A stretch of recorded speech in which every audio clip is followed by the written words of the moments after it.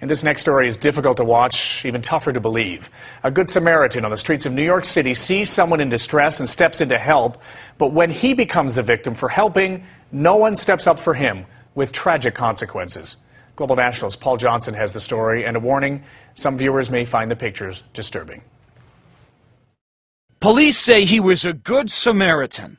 31-year-old Hugo tailed Yaks, stabbed as he tried to protect a woman from a mugger. This surveillance tape shows him bleeding to death on the sidewalk as 25 people passed him by.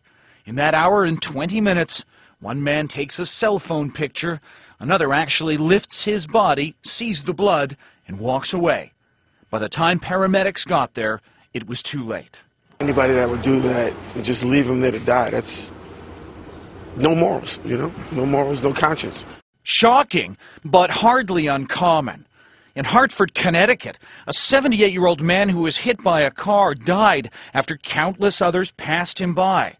A patient who collapsed in the waiting room of this New York psych ward was left face down for an hour before she died, with staff and other patients looking on. A lot of you are probably thinking, not me. If I saw something like that happening, I would jump in and help. But statistically speaking, you wouldn't, especially if there were a lot of other people around. There's an assumption that someone else must be helping out. We're motivated to try to fit into our social environment. We're influenced by others. We want to do what others do. Our behavior will follow. It's known as the bystander effect. The more people present, the less likely anyone will step forward and do something. The stabbing murder of Kitty Genovese in New York in 1964 is one of the most famous examples. But in 2002, Canadians were horrified by the murder of Brianne Voth early one morning in Port Coquitlam. Some neighbors who heard her screams didn't call 911. Actual Good Samaritans are rarer than you'd think.